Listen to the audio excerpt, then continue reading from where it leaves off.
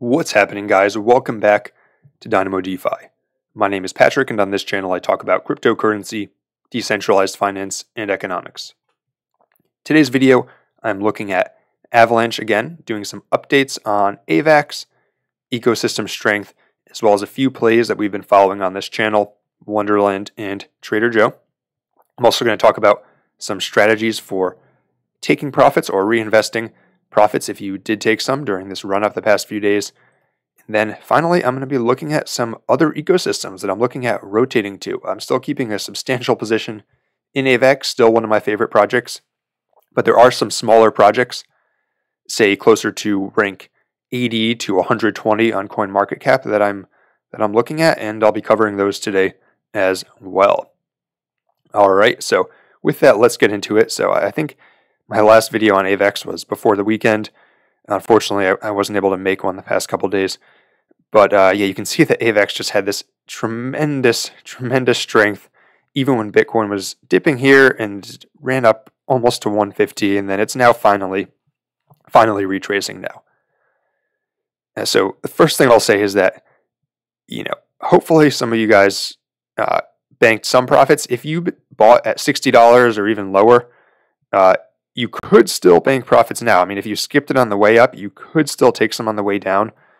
That's not what I'm doing, but 2x is still very nice return. And by the way, there are traders who do that as a strategy. I'm not a technical analyst, but there are traders who wait for the first major retrace before they take profits, and then they figure they're not buying at the top, or they're not selling at the top, but they're still banking some nice gains.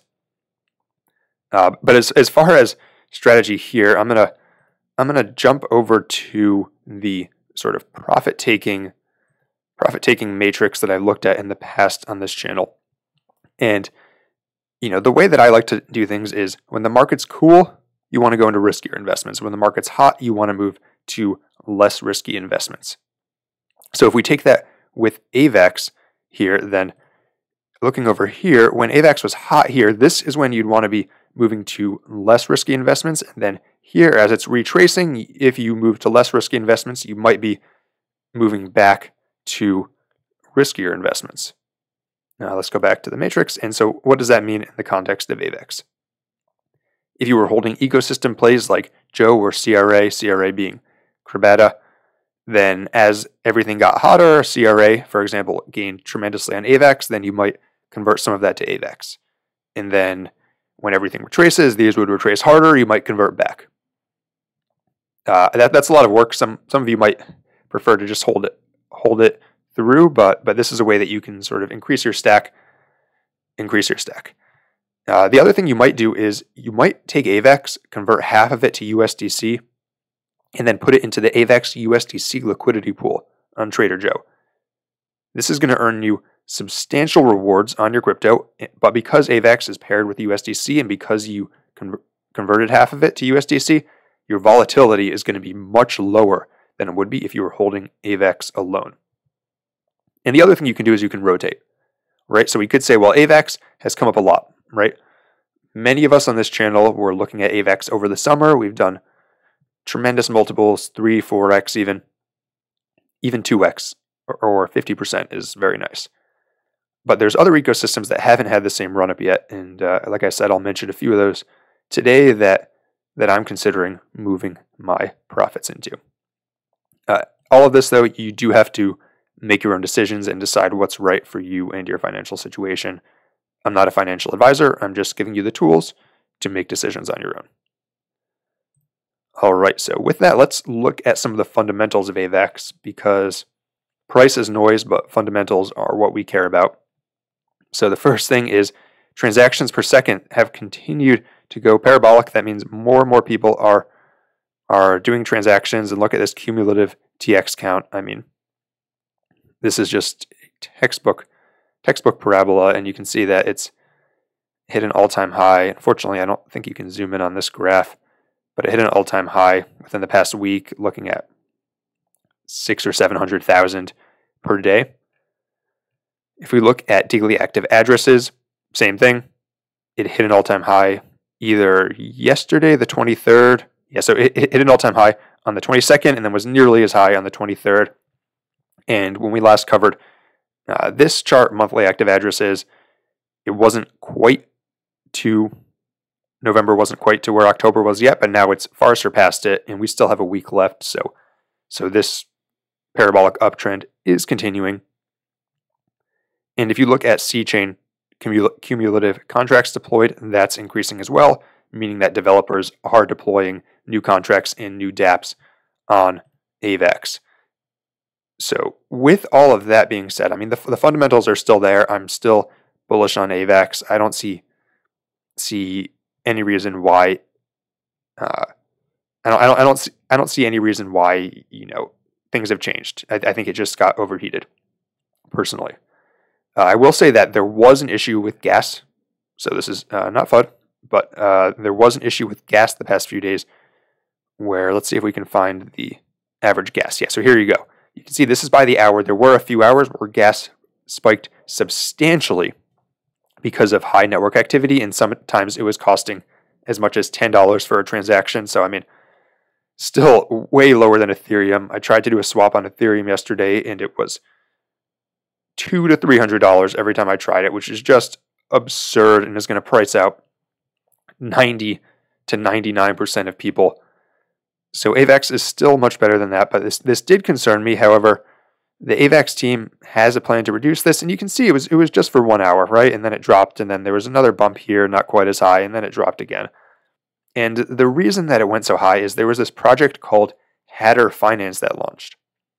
And Hatter Finance is a reflective meme token, so that's a meme token where when you buy or sell it, you pay a 10% tax, and then in this case, the tax is used to purchase time from the Wonderland project, and then distribute that time to all the other holders of Hatter. And you can think about how that's a fairly complicated transaction. It's 3-4 different things happening every single time you buy or sell this. And so with a lot of people trying to do this at once, and then all of these transactions going on, that just clogged up the network.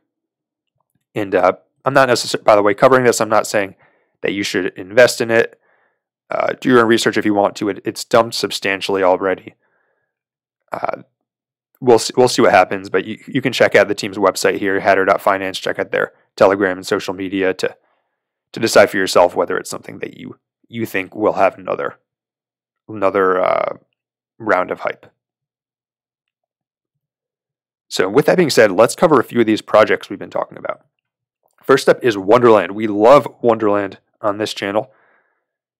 And so the thing here is the price has bounced up and down, but you want to pay attention to two things: the market cap, because remember the supply of time is constantly increasing at about 1.5% per day, and two, you want to pay attention to the treasury, because the treasury is what's backing time, and the Wonderland team is not just holding the treasury right now; they're using it to earn yields, and they have some plans to actually use it to purchase and build businesses, which will have money that will accrue back to time holders. And keep in mind, this treasury, in terms of liquid assets, MIM and AVAX, is enormous. I mean, even major companies don't usually have hundreds of millions of dollars of liquid assets that they can deploy on things. That is just really, really substantial, and I think they're going to do some cool things with it. So the founder gave us some hints recently. First, he said yesterday, this is why time is focused on investing into gaming, blockchain, and NFTs. We know they're invested into blockchain, but it's interesting that they're focusing on gaming and NFTs as well. And he posted a little chart here where he showed that the total market for games is $175 billion, which is apparently substantially larger than the market for film, music, or even major sports franchises. I didn't know that. The other thing that he said is, for the 80s and early 90s kids, skateboarding was the hype. Supreme was born there, underground. For the new Gen Z, esports are the new skateboard, and Wonderland is born. Time to change. So he's planning on Wonderland being a Supreme-like brand for esports. And someone asked him, where do you see time a year from now? To which he responded, major esports tournaments creator, pop-up stores in the major cities selling fashion collabs with NFT drops, investing in blockchain gaming and creating our own games, 10 million plus followers. So that is the vision. Wonderland will not just be an own fork. It won't just be this DeFi project where you can earn 83,000% APY. The plan is for it to actually be a major player in the space of NFTs and gaming. And I think this Metaverse is one of the biggest opportunities in crypto. And if Wonderland could become sort of the major brand or a major brand in this market, then sky's the limit. Sky's the limit. And again, they have huge war chest, $700 million to deploy for this purpose, not to mention some of the best Solidity developers in the business. Next up, Trader Joe. Trader Joe, some people have been disappointed with the price, but keep in mind it has pretty much doubled in the past 2 weeks. So it's tough for me to be disappointed with that. And even better, the fundamentals are increasing. It's now doing about $2 million in revenue per day, which would put it on par with major DeFi projects, even those that are in the top 100 on coin rankings and on Ethereum. In terms of volume, Trader Joe has now flipped Uniswap V2, doing $700 million of volume in the past 24 hours, and is close to Sushi Swap. I think 2 days ago it may have actually been higher than Sushi Swap for a day. So again, fundamentals are there.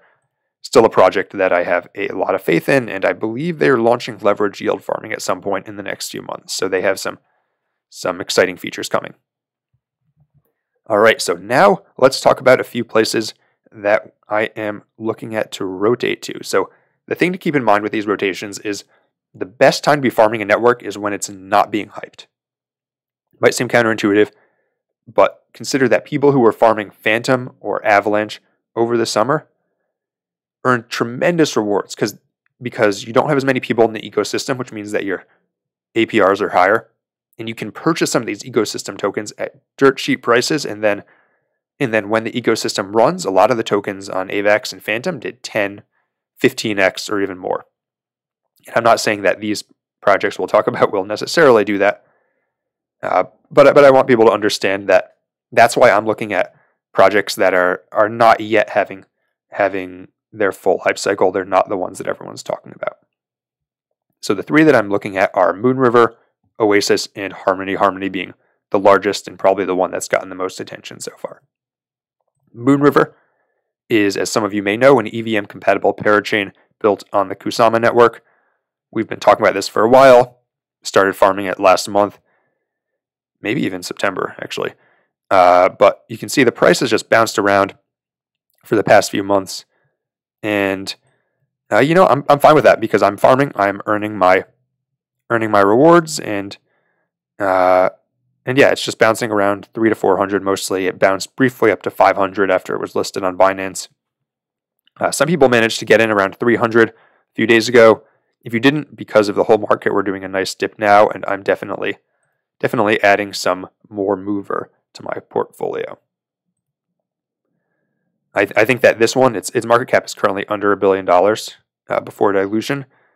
I think this one, I see no reason why it couldn't be a major player in the layer 1 space. I'm not saying it necessarily will, but this is the bridge between the Kusama and Polkadot ecosystems and with the Ethereum ecosystem. So I don't see any reason why this couldn't be a major player, and there are already a lot of projects built on there. It's probably the most developed ecosystem outside of the top 100. Next, I'm looking at Oasis. So this project has just been on a bit of a run the past few days. I first covered it on my Friday video, I think over here on the 18th or 19th.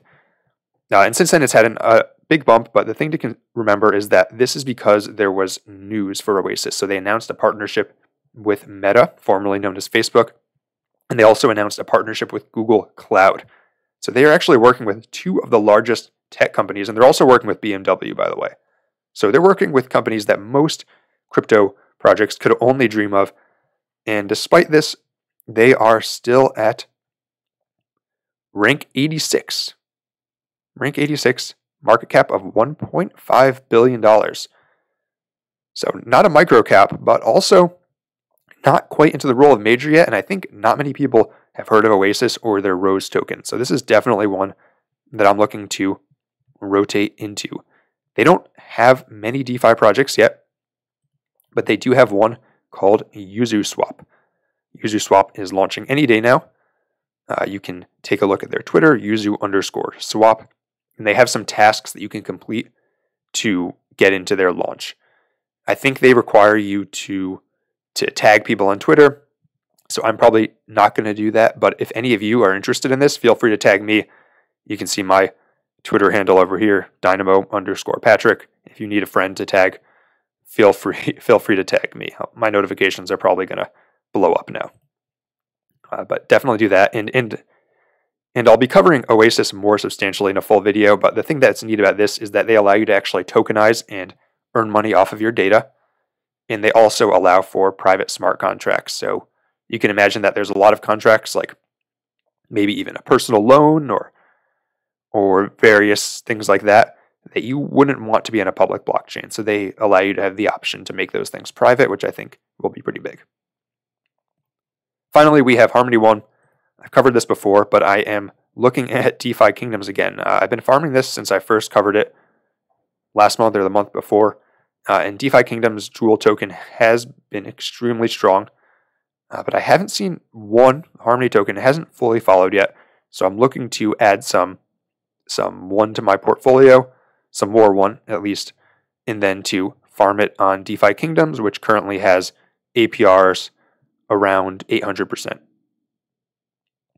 I will say that this is both a DEX and a game. The game is not fully launched yet. They're adding new features. They have NFTs now. You can purchase heroes. I'm not actually participating in all that, although maybe I will at some point. Right now, I'm just using it as a standard farming DEX. It's the largest DEX on Harmony. So that's what I'm looking at. Moonriver, Oasis, and Harmony One, but still keeping a substantial position in AVAX. Let me know what you guys think about these projects. Let me know what you think about these gas issues that AVAX is having. Do you think that they'll be able to resolve it? And until next time, this is Dynamo DeFi.